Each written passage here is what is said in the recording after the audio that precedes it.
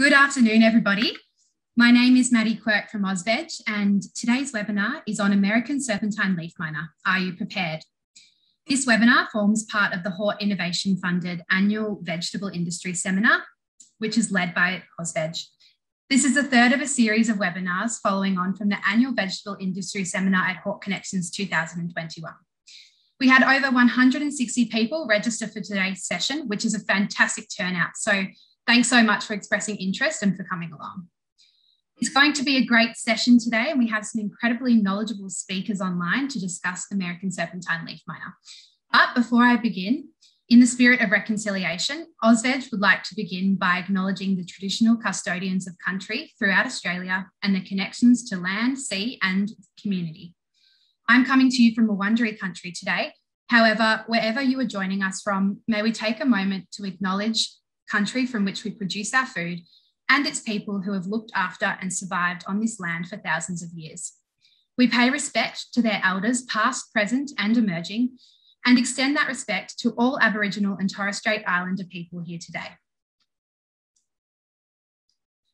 So just some housekeeping before we jump into the session.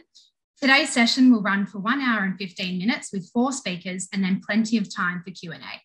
We'll be recording the session and it will be available on the AUSVEG website following the event.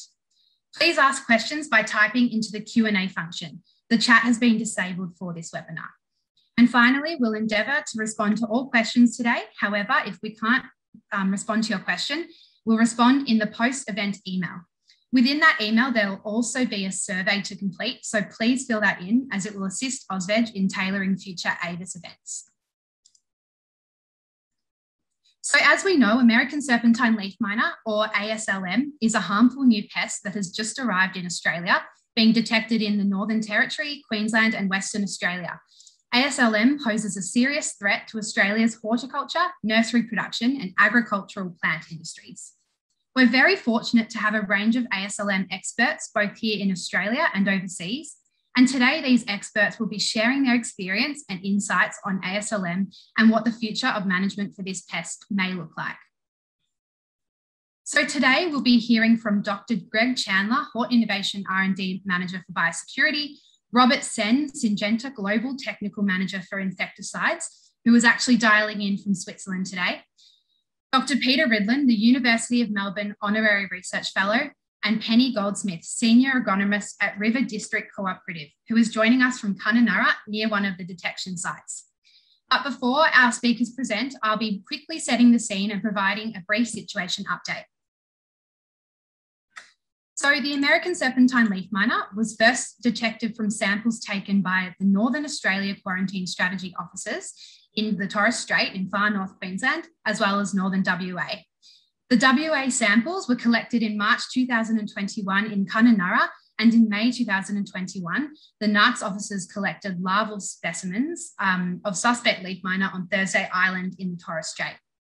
In July and August 2021, further detections occurred near Bamaga in Queensland, in Broome, Western Australia, and in Darwin and Katherine, Northern Territory. The Consultative Committee on Emergency Plant Pests has met in response to these detections, and the members agreed that American Serpentine Leafminer is considered an emergency plant pest under the Emergency Plant Pest Deed. Following additional surveys, it was also agreed that American Serpentine Leafminer is not technically feasible to eradicate from Australia. However, the committee also highlighted the need for government and industry to work closely together, focusing on how growers can manage the pest and actions that will help contain it to its current distribution. And finally, there are no current interstate trade restrictions for this pest. However, the WA state government is reviewing their restrictions currently. I'd now like to invite Dr. Greg Chandler, Hort Innovation R&D Manager for Biosecurity. So Greg, if you can please organise the sharing of your screen, that would be great.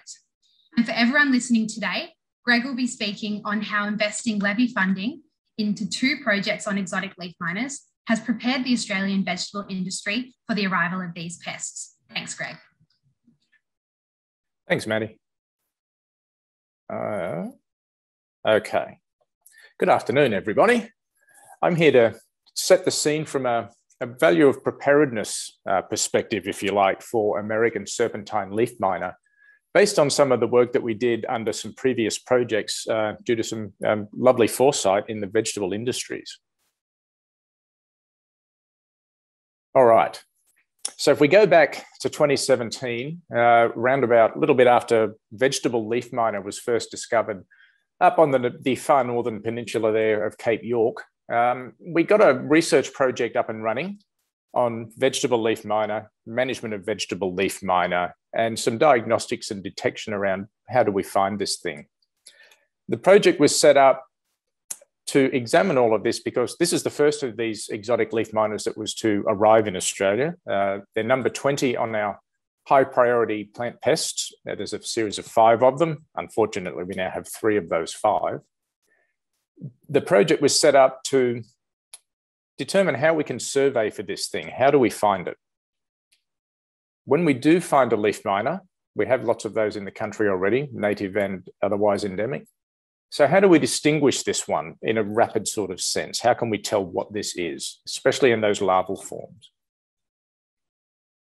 A major component here was putting together some host lists. And it's not just scouring the literature and coming up with your host list, because you can find a host list somewhere that says this thing can exist on 350 different things. But is it really a pest on those things? Or did someone just happen to once glance over and saw it sitting on a leaf and decided that that was a host? So what is the confidence that that host list is actually accurate? So something that this project really did very well was go through and prioritize from, high confidence down to low, whether a particular plant was a good host for this pest. So there are a lot of the things that we did: predictive modeling around where the thing might turn up, contingency plans when it arrives, or in this case, if it were to leave far north Queensland and get into production areas, how would those production areas then deal with it? Different management options, including biological and chemical controls, and then a lot of education and extension. I've only got that there in a smallish box, but there was an awful lot of work that went into the extension behind this, getting the word out to growers, getting it out to different communities on what to look for and what not. And there's a lot of great information there on the AUSVEG webpage in particular. Now in 2020, we were able to vary that project a little bit to include Serpentine Leafminer and American Serpentine Leafminer in terms of the diagnostics, the host lists, and some of the contingency plannings and risk forecasting areas. This was in recognition of the risk posed by these particular insects, as well as the close proximity they were getting in parts of Asia. I remember when I was in East Timor doing some border work, trying to increase their border capacity for biosecurity. Cut flowers from Indonesia would arrive on just about every Indonesian flight. We would show them how to inspect, and we found American Serpentine Leafminer in just about every box of chrysanthemums that came through. So the risk was clear and present. We also knew that Serpentine Leafminer was around. So we were able to get a lot of this basic information, which is often lacking during an incursion, and have it ready to roll and use if and when these things were arriving. So let's fast forward to maybe this time last year. It was really October 2020 is when Serpentine Leafminer was discovered in Sydney. So all of a sudden we could pull out all of these plans. So New South Wales DPI were the lead agency in this particular case.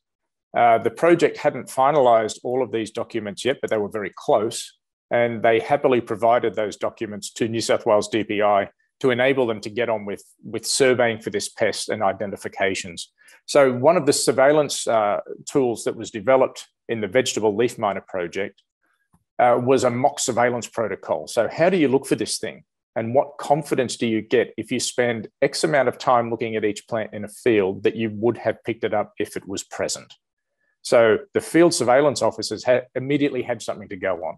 We had the contingency plans, and most importantly, we had accurate confidence in the host lists. So we can immediately narrow down the searches to just those really important hosts in that initial phase. So we immediately had extra value out of that previous project. Because of all of that, and I was able to join that first CCEPP meeting as a guest, I immediately called a meeting exactly during that meeting of all of the industry reps, and we got together pretty much straight after, along with New South Wales DPI, and formulated what we might need to do in order to respond to Serpentine Leafminer and help industry. So within 4 months, which is reasonably good time for an RDC and all of our internal workings, we were able to get a fully fledged project up and running, being led by Queensland DAF at the moment, looking at Serpentine Leafminer, the beneficials that are already affecting that, and how we can integrate that into our pest management, as well as a big extension component on getting the word out to growers, what it is, the importance of it, how to look for it, and so on. So we were immediately getting more value out of that previous project because the basic information was already there. We were now able to do some ground truthing and get on with the extra components that might have otherwise taken 2 or 3 years to get there. So we've made rapid progress on that already. Right now, because we have an existing project, we're pivoting to do a variation to this one to include American Serpentine Leafminer. Doing that brings in lots of efficiencies. So it doesn't cost as much. And the project team is already thinking in that space. So they're off and running. And now we can bring in the Northern Territory and Western Australian groups and work on what are the beneficial insects up there that are really getting into it already. How do we manage this pest? And more importantly for this one, how do we contain it to those areas where it is now and not to let it spread, or at least slow that spread? So just before I hand over to the expert team, this map was produced in the first project, and it's the American Serpentine Leafminer, essentially a risk profile as to where it would likely be quite happy within Australia. You can see some parts of Northern Australia are reasonably positive in where it can exist. But if you look at the East Coast and the Southwest, it looks like it would be really happy almost all year based on a lot of those climatic and environmental conditions. This also gives us something that we can take out to those research teams and say, look, we've already got this. Here are the priority areas to be looking for it, particularly in risk areas that are adjacent to known locations already, and gives us a great platform to launch already. So the value of preparedness here has saved us 2 to 3 years already in terms of getting into the research and management of this particular nasty beast. So with that, Maddie, I will stop sharing my screen and we can carry on. Fantastic. Thank you so much, Greg.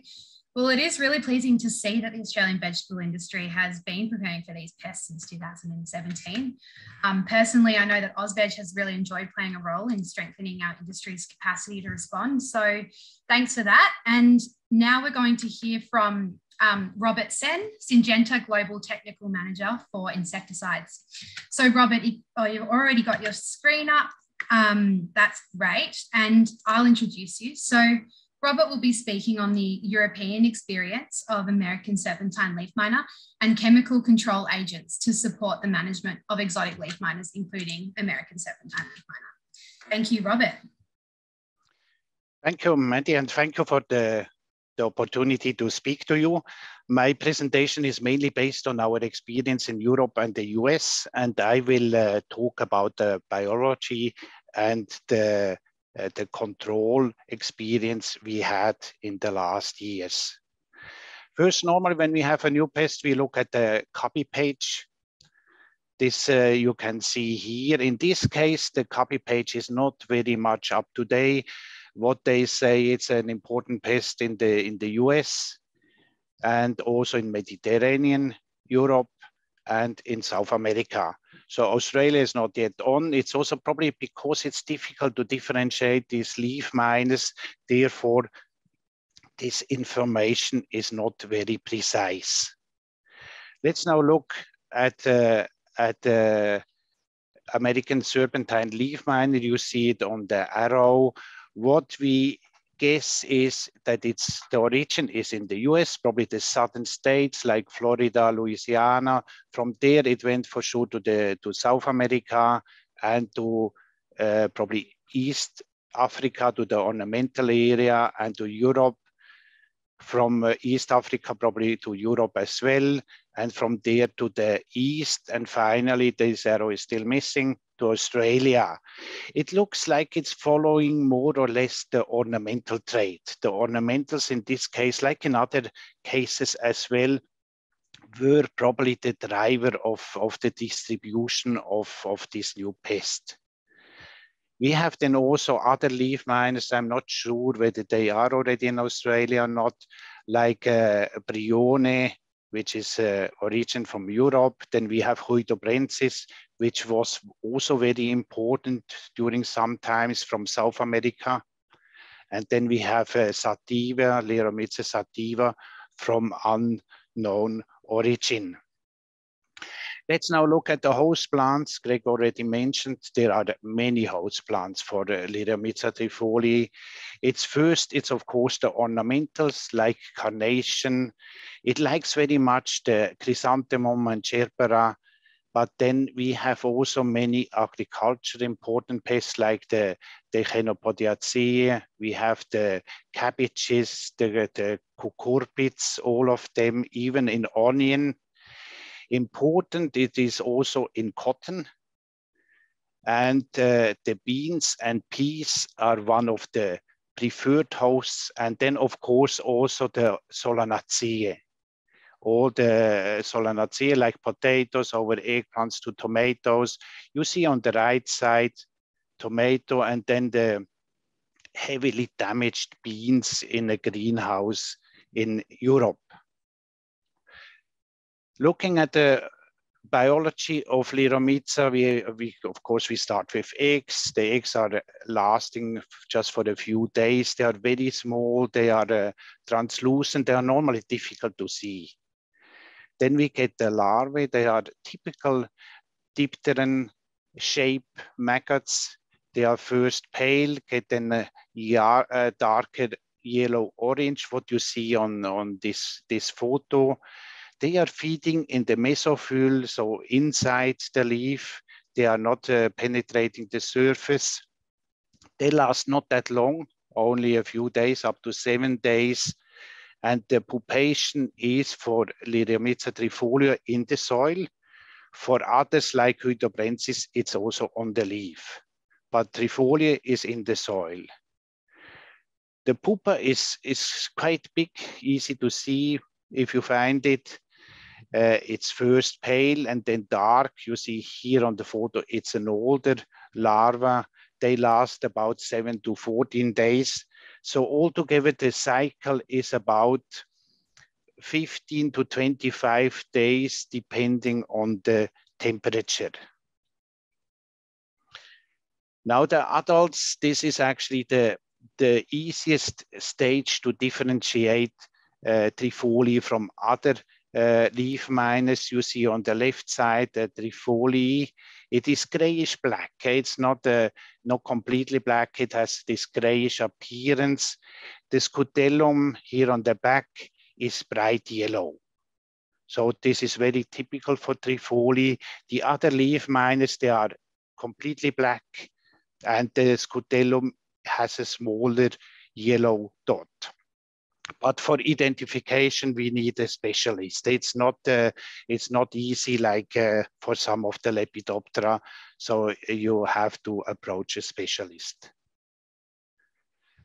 The mines is also a point to see the differences. The trifoliae is a serpentine mine, and normally it doesn't cross the main veins. What you see on this tomato leaf, this is a typical shape. The mining is in the upper part of the mesophyll. Therefore, we have this paper-like whitish appearance of the mine. The other leaf miners like Huidobrensis, normally they cross the veins. You see it here on these leaves. The larvae are mining also in the lower parenchyme, and therefore we have a different, more darker appearance and not this shiny whitish appearance of the mines. The damage, we have first these punctures. These are feeding punctures, which are about a 1/10 of a millimeter, but quite easy to see. And it's a serious damage in ornamentals. So it can be not acceptable in chrysanthemum, for example. Then, of course, we have a reduction of the assimilation because of the mines. So the assimilation surface is reduced. and the loss of aesthetic quality in flowers.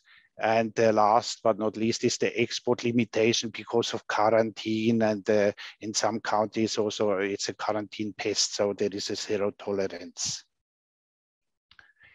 Now let's go to the control of this pest. Actually, the backbone of the control in Europe is the biological control of Lyromyza. This is mainly in the greenhouse. This is a very common practice.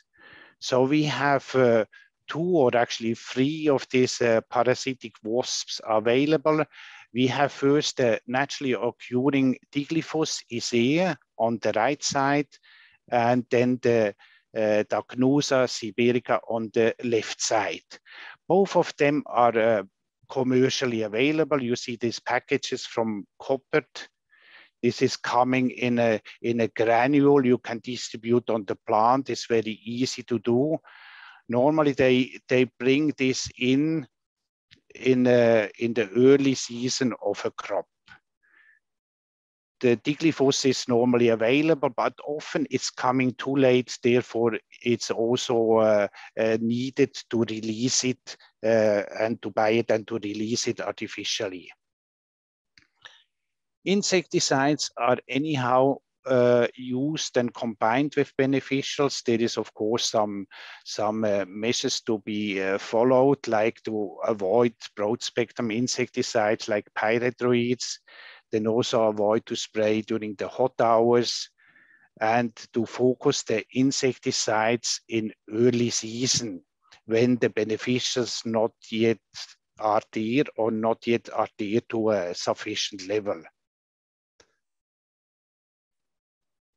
What we also should look is at the residuality. If possible, use short residual compounds and not compounds which last for a very long time, mainly when we want to introduce afterwards. So these are the points we have to follow in order to be compatible and to save the beneficial. Looking at the insecticides, we have to start very early in the young plants when we see the first symptoms, mainly these feeding symptoms. What normally they use in Europe is a soil application when they get the plants from the nursery. So there are products available which are systemic and can be used into the nursery tray or any systemic application. For post-planting, there is also still in Europe, we have quite a series of insecticides available. Probably this may change soon, but at the moment it's still fine. They use this with intervals of 7 to 14 days, depending on the tolerance of the crop. In some crops, of course, it's much shorter in ornamental than in other crops. What is always, and mainly in this case, a warning point is the resistance.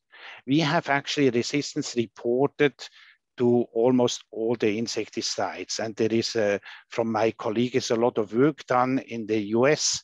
We have resistance levels between 20 and 1,000. So that means in the worst case, the products are not working at all anymore.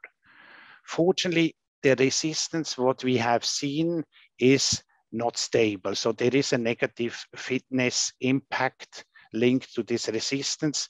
Therefore, we have a reversion after 5 to 9 generations. So in this case, actually, we are quite lucky. In other cases, we don't see that.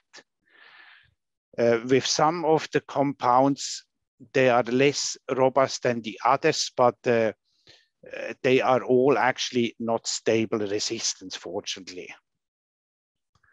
What this means is if you are facing this pest, we have to follow the IRAC recommendation. This is this insecticide resistance action committee recommendation. That means we have to implement IPM, we have to use beneficials, and we have to apply the insecticides in a window application. So on this graph, for example, what we could do is to start with a soil application with the first mode of action, for example, a diamide, and then we go on with the second window. A window is normally a generation, so in this case it will be 25 days. We have then 2 to 3 foliar application with a different mode of action. And this depends on the threshold and on the pressure we have or we accept. And we get then another mode of action window after this 25 days. And this will increase depending on the increase of the beneficials. So in the best case now in Spain, for example, we have 2-3 applications here, and then the beneficials, they will increase beside. So that is the ideal case, but I'm not sure whether you have already resistance with these flies you got to Australia, but most probably you will face this problem very soon. Now let's look at the situation in Europe. I asked our own organization in Spain and also the extension service in Spain about the situation they have with Liriomiza trifoli, as it was introduced in actually already quite some years ago, first in Holland in 76 in ornamentals, and then in Spain 95 to 98. What they say is they have still many insecticides available and the biological control is working well. So they also don't see much of a difference between Liriomiza trifoli to other leaf miners. Today, it's actually, they say it's a minor concern. So it's mainly a problem in ornamentals, in mushrooms, and in beans. They mentioned this specifically. Now, when we go to the extension service in Spain, they say it's still a problem, but only in certain situations. That is in tomato, for example, in young plantations, when you get infected plants from the nursery, or in all the plantation at harvest time, when the biological control is not taking up, then it can be a problem. What they recommend is to have a very strict hygiene in the nursery, and to start very early with the release of the parasitoids. So thank you very much. This is from my side. It was a pleasure. Thanks a lot. Well, thank you very much for that update, Robert. That was fantastic. And it's good to know that Australia can learn from the example of Europe so that it can help us to manage this pest in Australia. I personally found it particularly interesting when you mentioned IPM and ensuring we need to look after the beneficial wasps. So thank you for that. I'd now like to invite Dr. Peter Ridland, the University of Melbourne Honorary Research Fellow, to speak. Peter will share over 20 years of experience with exotic leaf miners and how to prepare for American Serpentine Leafminer, focusing on biological control across the Australian landscape. Thanks, Peter. Thanks, Maddie. It's a great pleasure to be able to speak today. What have I done? Knocked it up straight away. First of all, I'd like to acknowledge Aaliyah Pertle, who has been an instrumental part of both projects that Horde Innovation have done, and she's produced many of the images that we have on the screen, and also many of the graphics, but is also a very enthusiastic and competent worker for us. Now, my sort of history of leaf miners goes back to my work in Indonesia, where I was privileged. Oh God, I've done it again. I was privileged to be leading a project, an ACR project on Liriomiza huidobrensis and also Liriomiza sativa, looking at pest management strategies for Indonesia. This was a situation where things were out of control. Farmers were spraying their potatoes 3 times a week. So generally it was a case of the pesticide treadmill. So this was a very important learning exercise for Australia.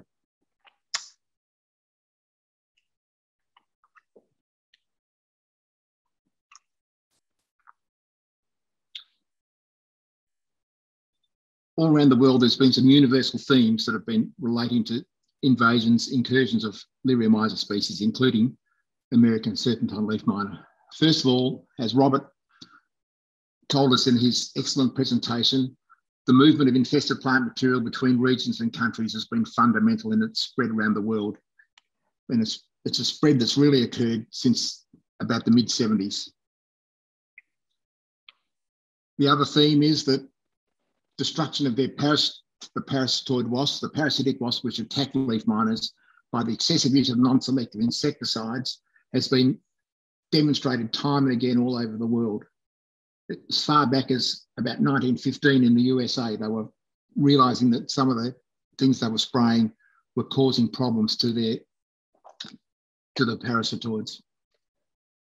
And coupled with, and particularly with Clifolis, the development of insecticide resistance, which has really led to its building up its problem around the world, particularly in glass houses. But what it's done, it's actually displaced vegetable leaf miner, Liriomyza sativa, in many places, including southern USA, in China. It's basically, they have very similar biologies, but because its insecticide resistance levels are high, it dominates. But the important message, and Robert gave that important message, is that effective management has been developed in all parts of the world that have dealt with this problem. And I think that's a very positive theme that we need to keep talking about all the time, that it's not the end of the world when a leaf miner turns up.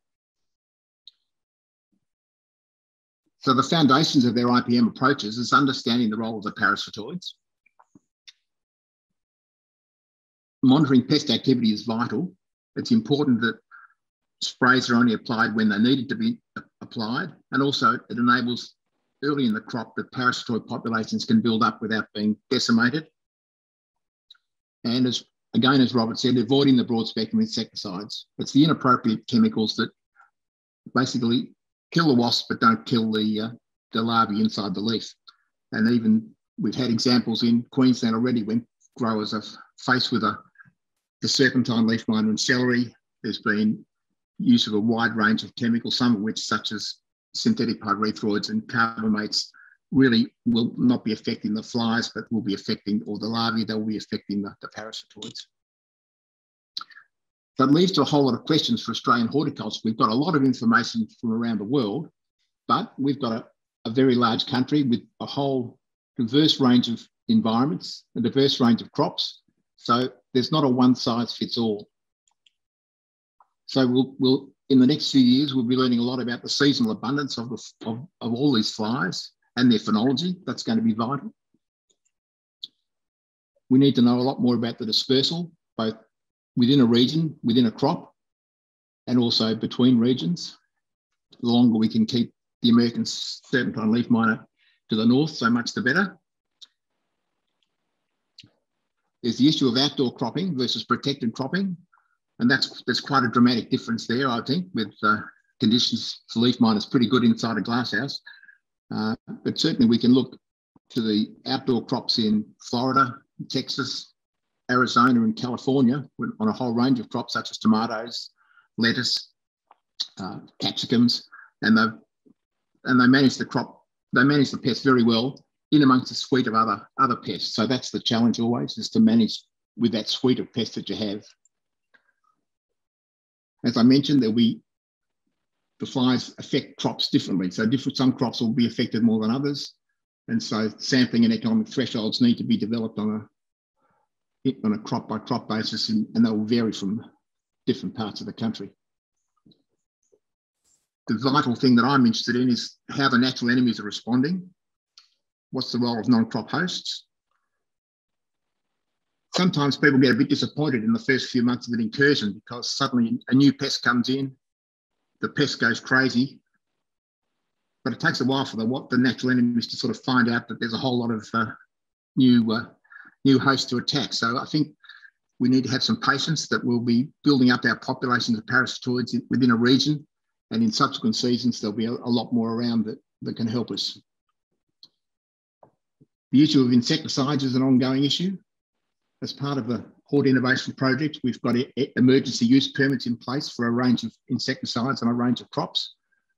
These are short-lived, They will expire and we can't renew them until we get Australian efficacy data. So that's a challenge for the industry and both the chemical industry and the horticultural industry to make sure that we do end up with registrations of those chemicals that we want.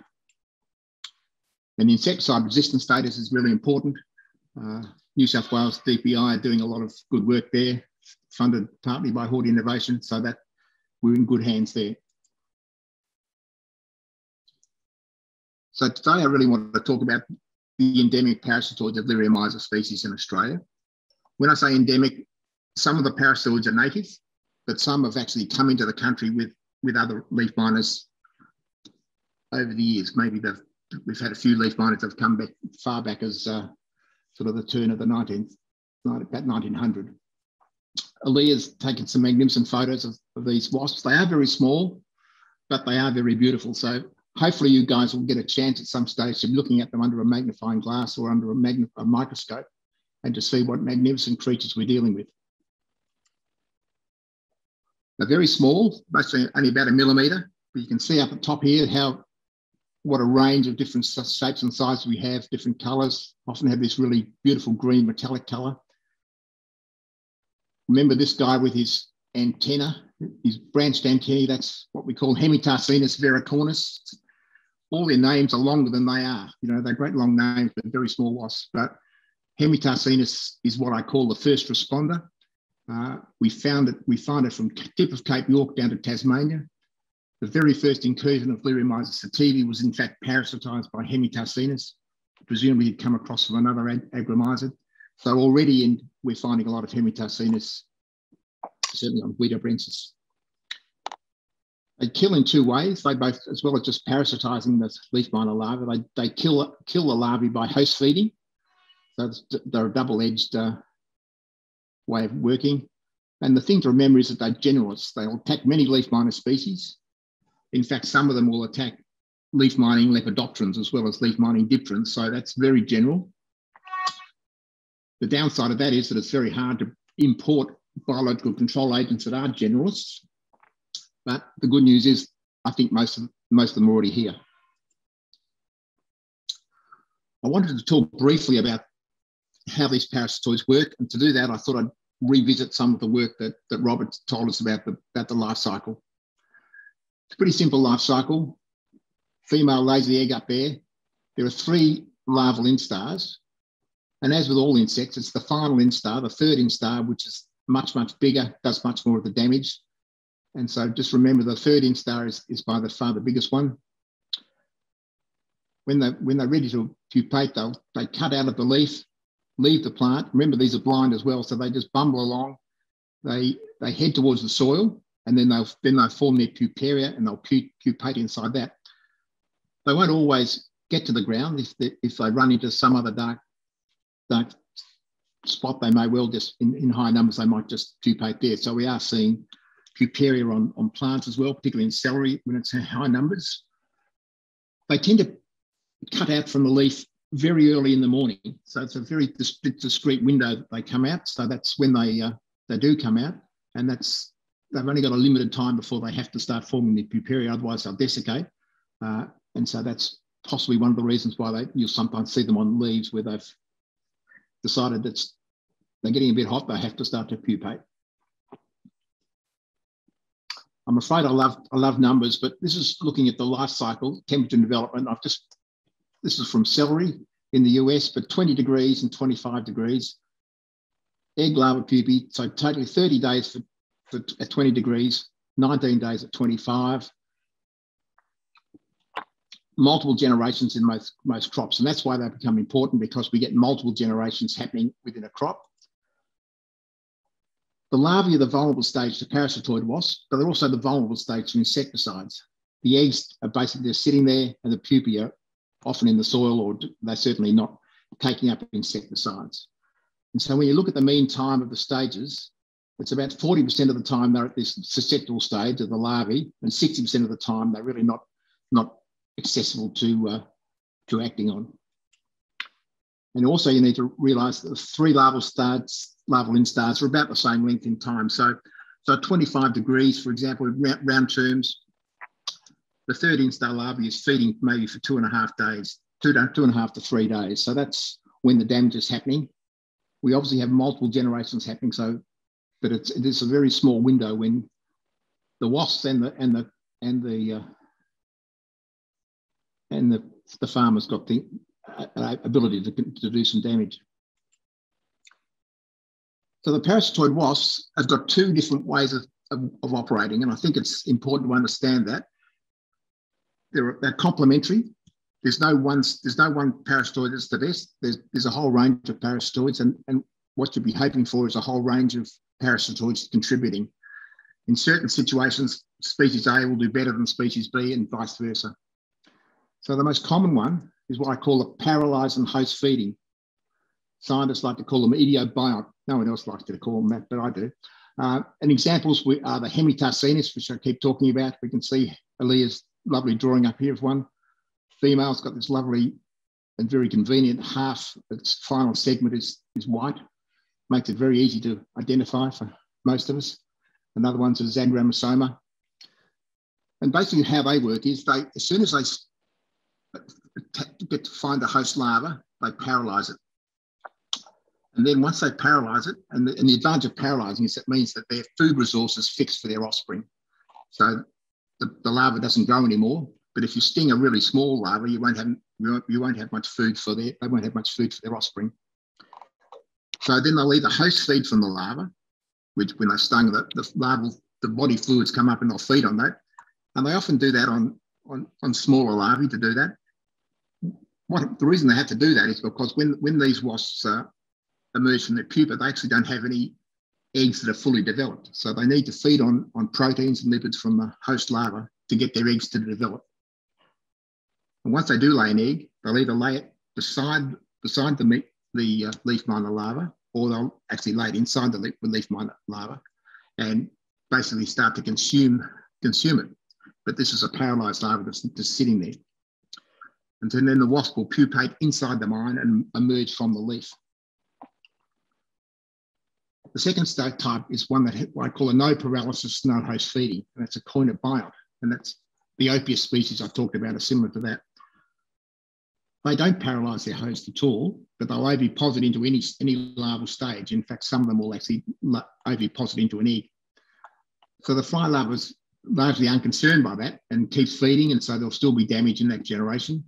And it's only when the fly pupates that the parasitoid begins to develop inside the fly, and then it pupates inside the fly, and it eventually emerges from the puparium. So whenever you see something called a larval pupal parasitoid, that's the one that's a larval pupal parasitoid. It's the wasp has attacked the larva, but the wasp emerges from the pupae.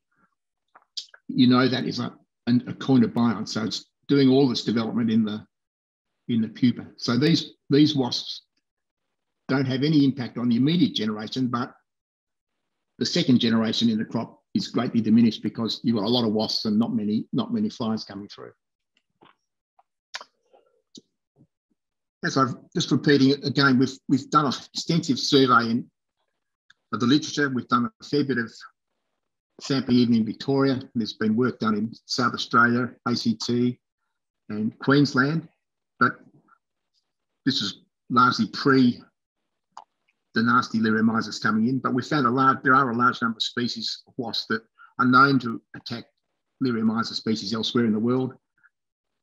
And there's likely to be a lot more because we've been dealing in a situation where we've had low numbers of agromyzid larvae to sample, but suddenly with a situation such as we have in the Ord River, such as we have in southeast Queensland, such as we have in Western Sydney, suddenly there's a vast number of larvae, of leaf miner larvae about, and suddenly a whole range of these parasitoids will actually become noticeable in sampling because of the scale that we've got there. So key ones we've found are Hemitarsinus, Diglyphus isaiah. Diglyphus is the one that Robert mentioned. That's mass reared in Europe and in USA and Japan. Opius species are important. They're reconids that these have got 3 Australian species. And Neochrysochorus formosa is another important species in Asia. We've been doing a lot of work on it at the University of Melbourne, and it's an interesting one because it's actually the strain we have in Australia is a female-only line, so that's potentially useful for mass rearing. But as part of the new project, John Duff's been sampling in southeast Queensland, and already we've seen some fascinating things. Hemitarsinus vericornis is the most abundant. You can probably just see here, John sent me this photo yesterday. It's just here, there's a wasp larva. He's dug out the paralysed larvae from the leaf mine. So you can see it's still pretty small, so it's going to have a fair bit to eat there. But what we have found, we found Neocrostochorus okazaki, which is important parasitoid of leaf miners in Japan. It's important in Taiwan, Vietnam, and widespread in the lowlands areas of Indonesia. We'd only ever found one specimen in Australia before. That was found in southern Victoria back in the early 2000s as part of the ACR project. So that was confirmed by John Lassalle. But suddenly here we have as relatively large numbers of a species we really didn't know was widespread in Australia. And this was sort of early days in the sampling. So I think if we're finding it rapidly already, it's likely to be widespread. John also found Neocrostochorus formosa there. So that's really encouraging. Plenty of Opius, but Opius these three species were described in Queensland, so it's no great surprise. But one of the things we did really enjoy seeing was the Gronotoma, which is a eucoiline. This one over here. We've got very distinctive venation in the wing. It's got very shiny gaster. It's got this large projection on its thorax here. So very distinctive, but we've never had one reared from an agromyzet in Australia before, but certainly in Indonesia, in Hawaii, in other parts of in Japan, it can be a very important parasitoid. In fact, in Hawaii, they have developed mass rearing for the Gronotoma. Gronotoma, as I said, is a cornobiont, so that's one that emerges out of the pupae. So I'll keep beating the drum. We have abundant reservoirs of parasitoids in Australia. And we've got numerous species of these non-pest leaf miner flies which have been supporting these reserves, if you like. They're often sow thistle, plantain, brassicaceous weeds, and involunteer grasses. Nearly all of these, of course, aren't native plants. They're plants that are effectively weeds to Australia, but they've come with with both leaf miners and with parasitoids. We clearly need more research because who knows what we'll discover, but it's all very promising. But what we do know is that we've got plenty of promising biocontrol options. There's no need for imports. We already have suitable species for mass rearing if needed. And who knows, some of the other Australian species may also be useful for mass rearing as we learn more about them.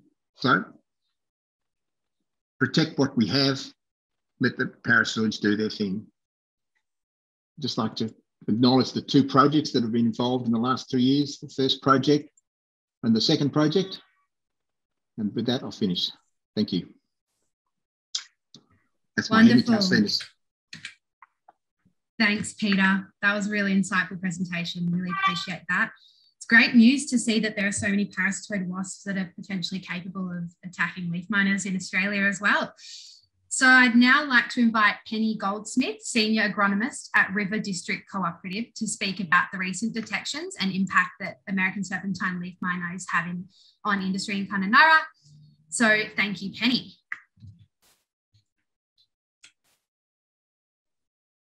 Good afternoon. So my job here is just to give a bit of an update on what we've been seeing in the Ord in the field so far this season with the leaf miner. So I've just got a few slides to run through just with some pictures on some of the different crops we've been seeing damage in. And obviously, I think as Peter was speaking about, there are definitely differences in the different crops, the way they've been affected.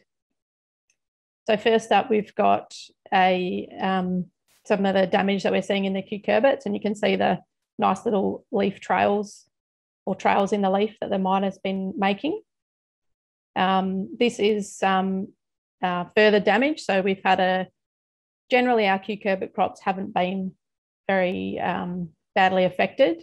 And this is probably due to incidental control of the leaf miner by using systemic chemistry to control other pests. So using the group 28s to control grubs in the cucurbits will be helping to keep the leaf miner numbers down. This is a crop where they hadn't been using many group 28s and they've been using more broad spectrum controls. So you can see the older damage and how it looks a little bit diseasey as well. But that's definitely leaf miner damage. And on the photo on the right-hand side of the screen, you can see one of the little pupae that's come out of the leaf mine there as well. And this is in some of our bean crops. So this is mainly dried beans, but we've also been seeing them in the green beans as well. And that's the dried beans has been everything from borlotti beans through to cowpeas and even in soybean.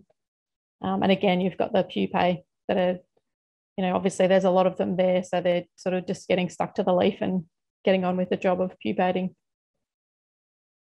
We're even seeing damage in sunflowers. So again, you can see the older damage looks a lot like disease and the brown spots on the leaves and things, but definitely you can see the trails in those leaves as well. And they're right through to, on the left-hand side there, you can see that's an ochre leaf. And on the right, there's a red chard with a nice little leaf trail in there. So one of our worst affected crops was actually in head lettuce. So this particular crop on the left-hand side, so the damage started in the older leaves, and because it looked a lot like disease rather than an insect pest, there was no sort of control, or the control that was done obviously was targeting more of a disease. And so there was almost a total wipeout. And even before the head lettuce actually died from the damage, they were unharvestable anyway. And everything right through to our cut flowers are getting attacked as well. So I've just got a few little leaf specimens as well that I'll be able to show you when I can stop sharing. There we go. Stop sharing the screen. So yeah, probably the main one is the lettuce leaf. So you can, it's a bit blurry. Oh, hang on. There we go. So you can see that it really just looks a lot more like disease symptoms than anything else. But there's sorry, Penny. Oh, sorry. We might just, would it be okay to remove that background that you have on at the moment so we can see that clearly? Sure, if I can figure out how to.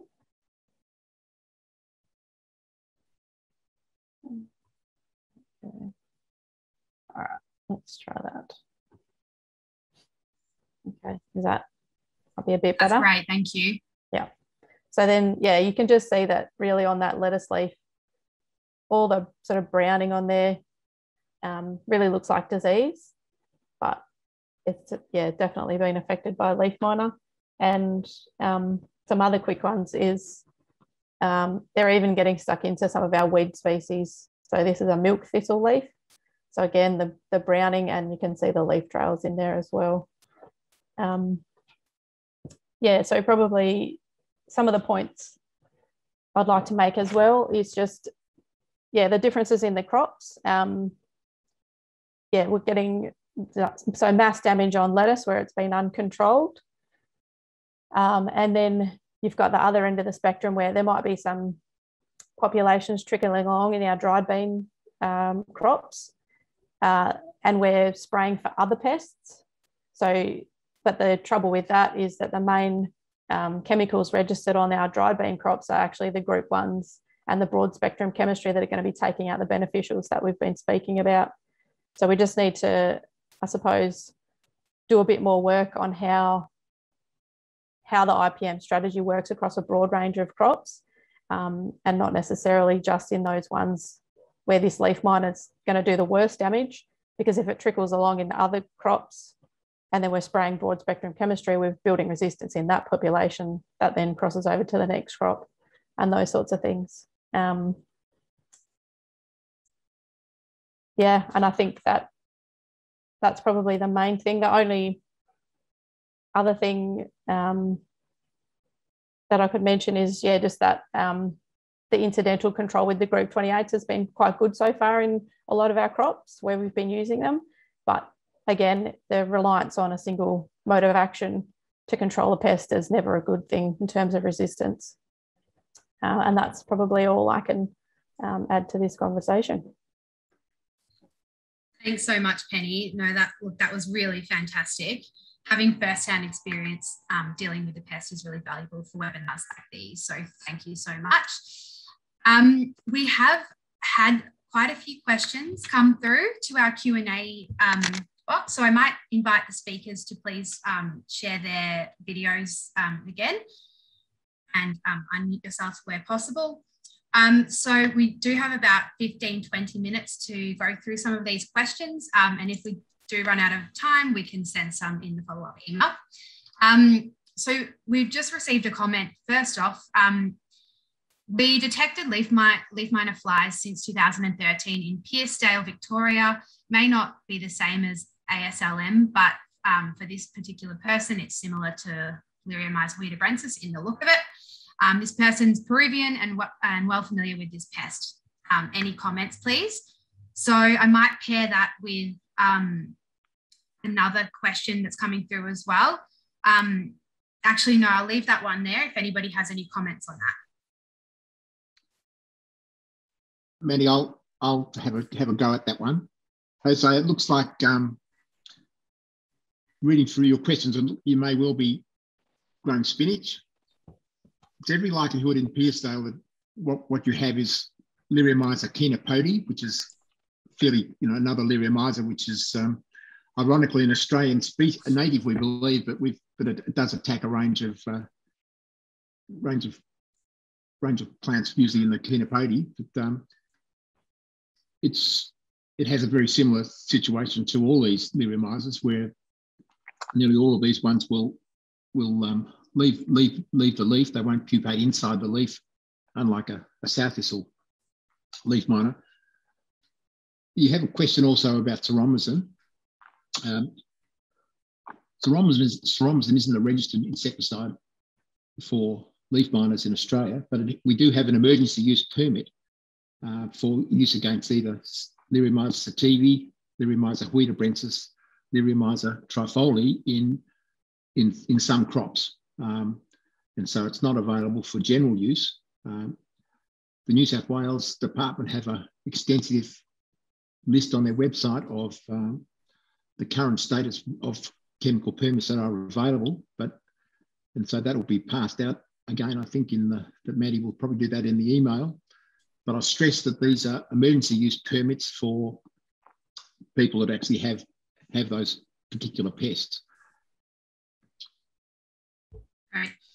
I'd also say that I'd be happy to engage further with you, after the webinar, by email or telephone call. So I'd be interested to have a talk when we can actually go out and visit people. Might be some time. That would be great. Well, for that, the person that sent through that question, if you'd just like to email science@ausveg.com.au, we can get you in touch with Peter there. So thank you. We have another question that's come through. According to the description, Liriomyza wedebrensis pupates in soil. I have sampled spinach leaves with mines and all pupa are stuck on the glass. 100% of maggots pupate outside. Is this Liriomyza wedebrensis? Well, again, it's still likely to be. They have the similar situation where they'll be cutting their way out of the plant and not pupating within the leaf. So Murphy's law would say the most simple explanation is that it's likely to be a Liriomyza that we already have in the country, but never say never. And that's why it's always important that we want to have samples such as this so we can test them. We can test them very rapidly, and that would be a good thing to do to have them tested, and I guess we can follow that one up. This particular leaf miner tends to be a problem October, November, December. That's when you see it commonly. Thanks, Peter. So just a little bit of a different question here. Are there parasitoid wasps available to buy in Australia? I've asked a few suppliers and have not been able to get any. Thanks. I can answer that as well. Yes, there are no suppliers at the moment. It's quite an expensive business to rear these particular wasps. When you have the diglyphus, it's used extensively in glasshouses in Europe and USA, and that's often in cases where they're using biocontrol agents to control other things in the glasshouse. So they're controlling thrips, they're controlling two-spotted mite, and if you start spraying too much insecticide, you're likely to disrupt the whole system. So what you do normally with the diglyphus, you actually have to make 3 releases a week apart early in the season. So and because you actually have to release live wasps, they are relatively quite expensive. But Bugs for Bugs are interested in developing the capability, and no doubt some of the other producers are as well. It's a question of what I'd really like to say is that it's aimed more at glasshouses than outside crops. But it's sort of supply and demand things. But I would be very surprised if in the next few years that we don't start producing Bugs for Bugs. I know we'll be keen, and other producers will be keen to start exploring the option. It's a proven technology. I'm afraid you just have to wait for a while till they start producing commercial quantities. Fantastic. Thanks again, Peter. It looks like parasitoid wasps is a really interesting part of today's webinar. So there's another question on that note. What resources do you recommend to find out what we know to provide supportive environments near crops for parasitoid wasps? I think that's my question as well. Look, that's the big question is, look, we don't really know, but inevitably what we do know is that the common weeds in roadsides, around fences, brassicaceous weeds, south thistles, all these sorts of things have a pretty active leaf miners at different times, and they have a range of parasitoids. The other one that's important is plantain. And so all of those ones are important. To go to the next stage of potentially, I guess, having specialised areas to breeding parasitoids, we'll need to learn what's going on there. But there may well be situations too in some crops that aren't being sprayed very intensively may well become reservoirs for parasitoids. I think something like a pumpkin crop in Bowen and Bundaberg, they may well become a reservoir for parasitoids for more heavily sprayed crops that are grown nearby. So that's all we can really say. But what is amazing is that these incredibly small wasps are all over the place. They're just so small, no one's really found them before. So, I'm extremely confident that they're out there, out and about. But how we can promote them, that'll be it. That's where our experiences will come over. Absolutely, couldn't agree more. Could AUSVEG supply a list that rates the soft chemicals that have a permit for American Serpentine Leafminer and Serpentine Leafminer for their toxicity to parasitoids? That definitely is a possibility that AUSVEG can work on, potentially with Hort Innovation as well. We might look at working together on something like that. And then, communicating that through our AUSVEG weekly update and through Hort Innovation's channels as well. I will say, and someone like Andy Ryland, who's involved in production of natural enemies, he'll be listening with interest, and I'm sure he's contemplating the situation as well. All right, moving on to the next question. What testing do you employ for identification of Liriomyza species? Who'd like to have a go at this one? I'll have a go if you like. Sure. The traditional way, the leaf miners look very similar. So to be conclusive, we've had to rely in the past on dissecting male flies and looking at the genitalia. And that's how, in fact, that's the definitive way of looking at it. They have very distinctive genitalia. That's very tricky because if you've got a female fly, you can't tell. If you've got larvae, you can't tell. So there's been a lot of work done, and it's well established now, of looking at molecular methods for rapid testing of the species. And so that's well established. It was part of the first project. The second project's taking that to another level again. We're looking at lab tests. We're looking at other fancy tests for rapid diagnosis. So that's the definitive sort of situation. I guess once you've got the pest, you'll get to know it, and B, you probably won't need to identify it because you'll have a situation a bit like Penny's got, where you've got lettuce crops falling over, you've got bean crops falling over as well. But the critical thing at the moment, we've got large parts of the country where we don't have the leaf miners. And it's important that we keep testing. So if people have got suspect leaf miners, it's really important that we test them, so that it's better to have a negative result than just assume it's not a trifoliate, it's not a huidobrensis. It's far too easy to sort of think, oh, well, you see a sow thistle, which is commonly infested with leaf miners, and you need now to look to see that it actually is whether it is one of these nasty ones, because like all these things, the sooner you pick it up, the better it is for managing it. If we wait till the entire state, say Victoria, is covered in leaf miners and we say, oh, we thought it was something else, we look pretty silly. So it's really important to keep testing, and that's the advantage of these rapid tests, that they can be done so quickly. Yeah, Maddie, I can probably kick on a little bit with some of the more rapid molecular tests. So the previous project and the current project have developed quantitative PCR tests for the 3 species.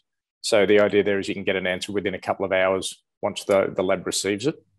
So that's there has been some work done overseas on some LAMP tests, but they had not been tested in Australia, and they were found a bit wanting when they were used. I believe in the huidobrensis invasion. And the other thing that the first project did, and we're continuing that with the second, is using the leftover DNA in the leaf mines. So we'll call that environmental DNA. So if you've got an empty leaf mine, there's still a potential to work out what that thing is by getting the traces of DNA that's left in it. So even if there's nothing left in that mine, collect up a few leaves to submit for your sample, and there's still a good chance we can get something out of it. Fantastic. Thank you, Greg. So just a few more comments, and then I've got a couple of more questions to ask. Just a comment saying Bugs for Bugs are looking at a suitable locally grown parasitoid to try and rear.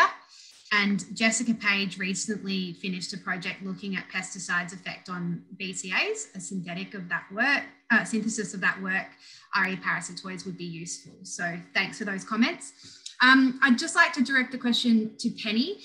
What has been your experience working with some of the growers, and what are their kind of thoughts on this situation currently in Kununurra, and how do they feel about the situation that's going on and the detections? I guess everyone's sort of watching very closely to see what it's going to do in their crops. And yeah, I'm sort of getting lots of photos coming through. Is this a leaf miner? Is that a leaf miner?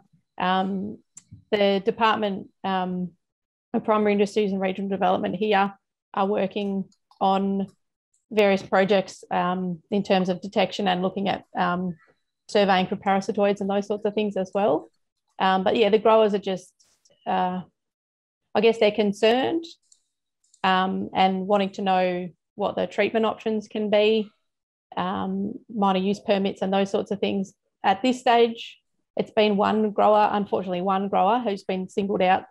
He grows a variety of everything, market garden style, all the lettuces, tomatoes and cut flowers and those sorts of things. He's been hit the hardest, and the other crops haven't really, apart from that one cucurbit crop, which was nearly ready to pick, I think anyway, haven't been that badly affected.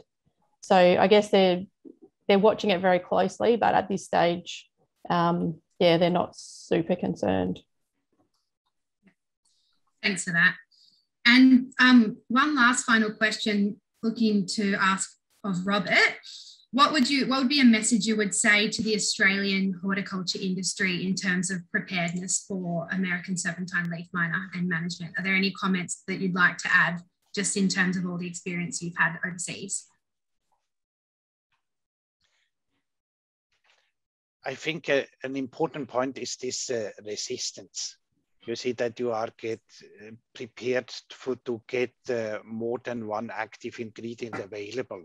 So that may be with lobbying. Normally it's difficult because it's the target is small crops, so it's not very interesting for the big companies like us as well.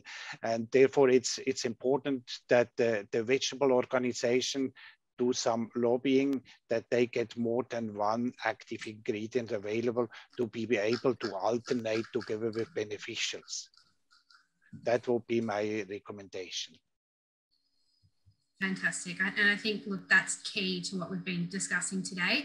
So with that, I'd like to thank all of the speakers today for taking your time out of your day to present to, I believe, about 109 people on the line today. So thanks for your time, and thank you to everybody for listening in. As I mentioned, we'll be sending a follow-up email out to attendees in the next couple of days with the recording as well, and a post-webinar survey. So please fill that in if you can, as it will really help tailor future events. And we look forward to having you join us at the next webinar. So thank you again.